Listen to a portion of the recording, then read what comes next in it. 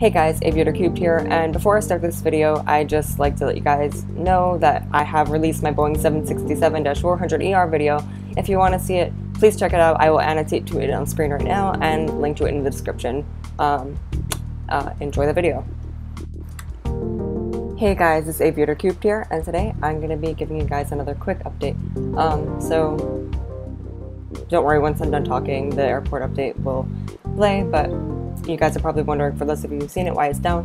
I thought that it was like me uploading it that made me lose 16 subscribers in like 15 minutes. Yeah, I lost 16 subscribers in like 15 minutes. I was like scared. I was like, oh my god, what did I do? Was it that bad? Like, I didn't get dislikes or like bad comments, so I was like, what happened? Because I just uploaded it. But then of course, like, it took me like a few days to realize that like on the same day PewDiePie had lost like 600,000 and people have been losing a ton on that day, and it was like apparently a glitch on YouTube. And then because YouTube didn't know what was happening at first, and then they realized that it's because it was like clearing out like spam subscribers or like inactive people. I don't really know, it's confusing, but yeah, so I'm like, okay, it wasn't that. So I am re-uploading it. I'm sorry for that, you guys. Because I was like, okay, I don't even want to do with this video, like if it's that bad, I guess I'll just make plain videos. But yeah, I'll put that back up because you guys seemed to like it. There was a lot of like positive feedback. Also, since I'm already talking, I'm going to kind of turn this into a channel update / airport update. So yeah, I am building an airport right now, kind of. I was, so I just made the first video to showcase what I've already done, but it's kind of far behind what my airports used to be. So eventually I'll start working on it more, but if any of you guys are interested, please make sure to let me know if you want to like help, and send me like a link to your PMC page, Planet Minecraft, so I can see like how good you are at building. But I'm probably not going to be too like picky, so yeah, make sure you let me know with that.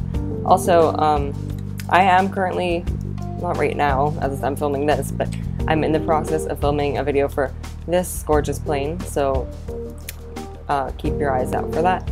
And for those of you who don't like know my channel and you think this is Cubic Arrows 747, go watch my old 747-8 video where I talk about how it's not.